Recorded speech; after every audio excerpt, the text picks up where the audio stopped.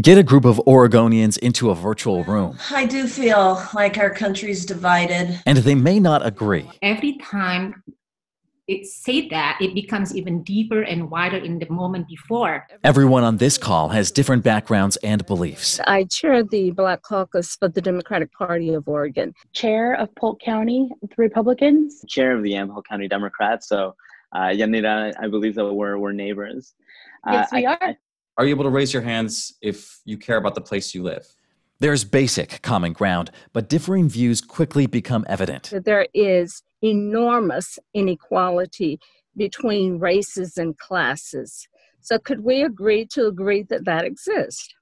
No, I disagree. But the goal here I'm an immigrant. I came here when I was 16. is to find at least some unity, despite those differences. I don't expect you all to debate and agree. If you look at outside your windows in the plane, all you see is the beautiful rivers, beautiful mountain. I don't see a red state, blue state. No, we're Americans. Before we can get there, acknowledgement of individual experience is key. As a newly diagnosed HIV gay man, for people like me, it is life and death on the line when we vote.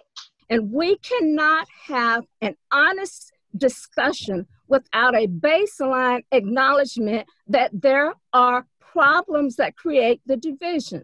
And for some people, this is going to mean rules. Dr. Robin Henderson directs behavioral and mental health programs at Providence. What are ways that you can get around, mediating those types of conflicts? The basic thing that we should be doing right now is practicing tolerance.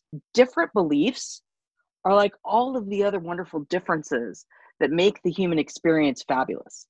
If we were all the same and we all looked the same and we all believed the same things, all those other types of things, it wouldn't be a very diverse world. So for this group, what does that look like? It needs to start with listening, which is not always easy. I think when we go back to the basics, we all agree that we would like everybody to be healthy and happy. To help people who are feeling left behind on the Republican and the Democrat side, or on any other side, the human side.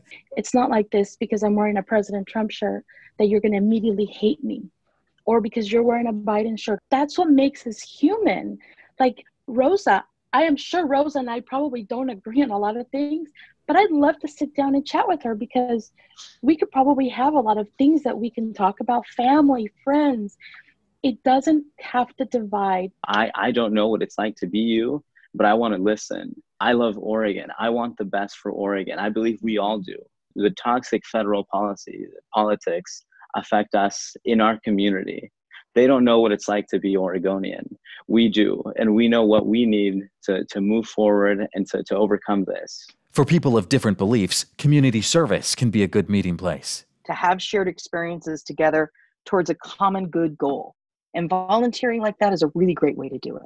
And in a year with so much pain, a reminder of what everyone faces. What doesn't see race and what doesn't see gender or how you vote is that coronavirus. And we're all kind of built the same way, right? We're the same human beings. We really face that message when we saw how vulnerable we are. Look at us, we're wearing masks. We're standing 6 feet apart. We're on a Zoom call right now.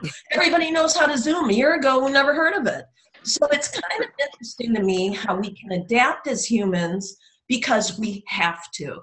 With neighbors, friends, and family, there may need to be some rules before you gather. Establish those boundaries. Even if you can't find unity, you could discover strength through your differences. Don't call people names. Take turns. Practice kindness. I'm Galen Etlin for KGW News.